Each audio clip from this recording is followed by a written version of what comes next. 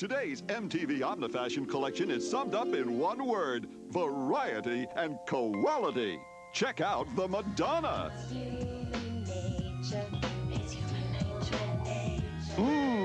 It's the Seal. Say hello to the Soul Asylum.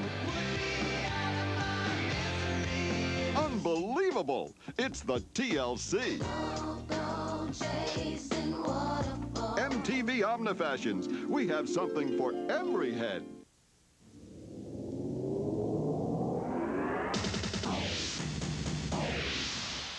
I'm Kurt Loder with an MTV News Brief. Def Leppard drummer Rick Allen was arrested in Los Angeles International Airport on Wednesday night and charged with spousal abuse. Allen allegedly slammed his wife Stacy into a wall and tried to choke her. He was later released on $50,000 bail. Police refused to divulge more details, and Def Leppard's management has as yet had no comment on Allen, who lost his left arm in a car accident a decade ago, but has continued playing on a specially designed electronic kit. That's the news for now. Stay tuned for more around the clock here on MTV. Since the 90s. To be mindful of the consequences of my actions and compassionate of my partner's well-being.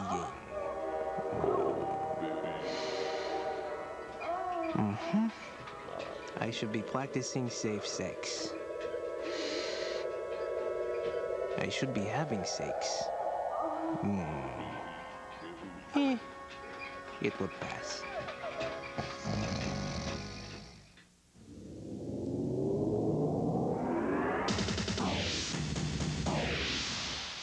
I'm Kurt Loder with an MTV News Brief. Hole, currently on the Lollapalooza tour, will have a sort of new 6-song EP out in September on its old label, Caroline Records, which has held up the record for 2 years or so.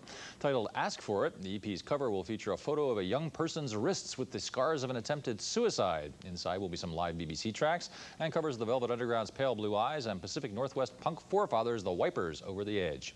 Hole and Lollapalooza play Kansas City, Missouri on Monday. That's the news for now. Stay tuned for more throughout the day here on MTV.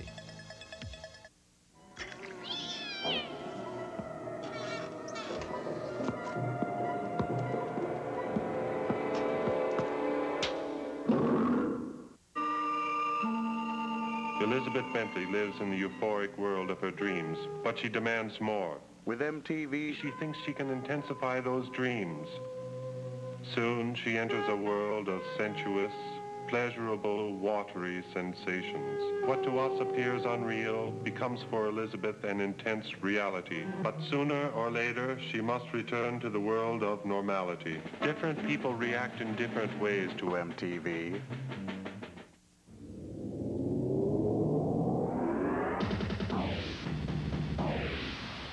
I'm Kurt Loder with an MTV News Brief. It'll be another 3 weeks before toxicology reports determine the exact cause of death of 17-year-old fashion model Chrissy Taylor, whose body was found last Sunday at her parents' Florida home by her model sister, Nikki Taylor. An over-the-counter Primatene Mist asthma inhaler was found near Chrissy's body, although she'd never been medically diagnosed as an asthmatic, which the Primatene label stipulates as a condition for the medicine's use. That's the news for now. Stay tuned for more throughout the day here on MTV.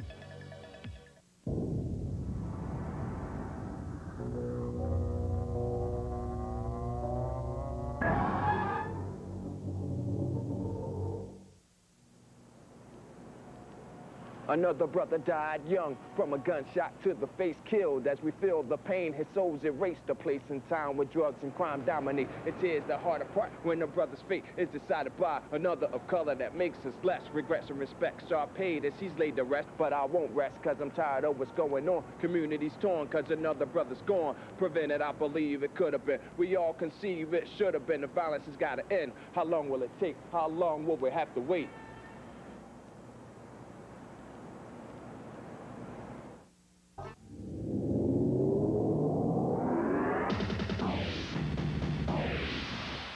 I'm Kurt Loder with an MTV News Brief. A man who seemed to be under the impression that he was Madonna's husband was shot in the hand and the stomach by security guards on Monday night after scaling a fence around her Los Angeles home.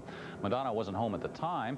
37-year-old Robert Hotchkiss, who said he was from Walla Walla, Washington, was reported in stable condition on Tuesday. He'd been caught on April 8th trying to break into the house, which has reportedly been for sale for months. That's the news for now. More on this and other stories throughout the day here on MTV.